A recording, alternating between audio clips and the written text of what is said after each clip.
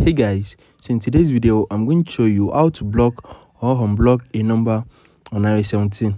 So if you want to block a number on your iPhone or you just want to unblock a contact, let me show you how to do that in iOS 17 latest update. So the first thing you need to do is I'm going to be showing you is how to block a number. So if you want to block a number, you need to open your phone application. Once you open your phone application, you need to click on contacts right here.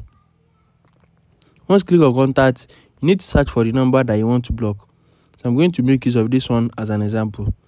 So just click on it and you need to scroll down. Once you scroll down, you are going to see the block option, block this caller. So as can you see, it is easy to block a contact on your iPhone. So if you want to unblock any number on your iPhone, you are going to do this on your settings. So head over to settings and you need to scroll down to phone.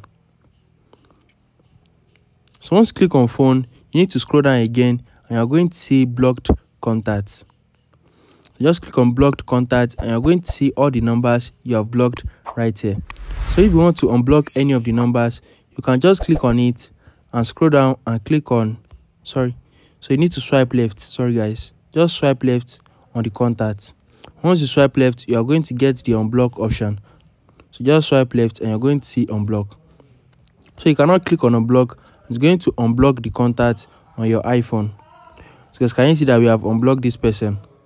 If you have any question about this, drop them in the comment down below and don't forget to like, share and subscribe to my channel. Thanks for watching guys.